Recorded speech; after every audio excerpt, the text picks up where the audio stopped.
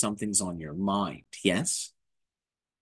Sleeping Yes. soundly is usually a saying on your planet that people will reference as a symbol for having a clear conscience. Yes? They say, oh, I sleep like a baby. I have no problems. My life's good.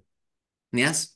So if someone can't Hmm. sleep, usually there is a type of tension somewhere in them. Could be mental, it could be emotional, it could be spiritual, but it's likely there's something they're wrestling with. And whatever they're wrestling with is so interesting to them on some level for positive or negative reasons that they can't put it down. Put it down would be seen as a type of loss.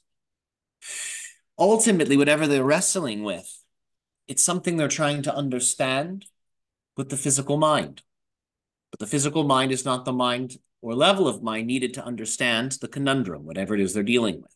It is the spiritual mind that will guide them. But they resist on some level that guidance. They do not want to face what the guidance has to say. So sleep is usually resisted. And they try to use different levels of physical mind to solve the problem.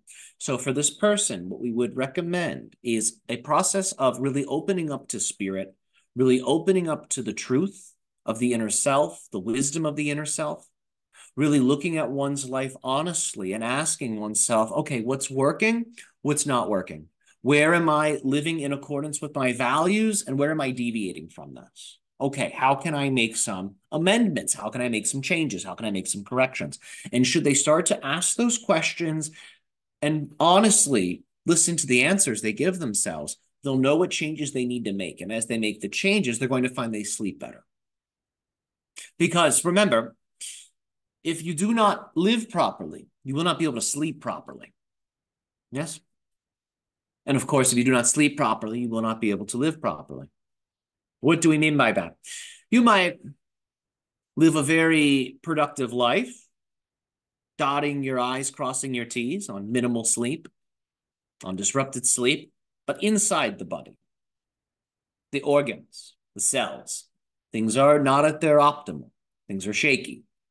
So poor sleep will lead to a poor quality life. Poor quality in the life will lead to poor quality in sleep. Yes. So have them look at their life. We know that may not be what they perhaps were expecting, but it will be the most useful. It's the first place to start, especially if the insomnia has an unexpected sudden onset. Yes. So ask them what kind of changes have happened in your life that you're having maybe a hard time adapting to. Are there Hmm. certain things in your life that are kind of rubbing you the wrong way that you feel maybe you resent a little bit or you oppose a little bit? Are there things that you find you're thinking about or don't want to be thinking about that dwell within you?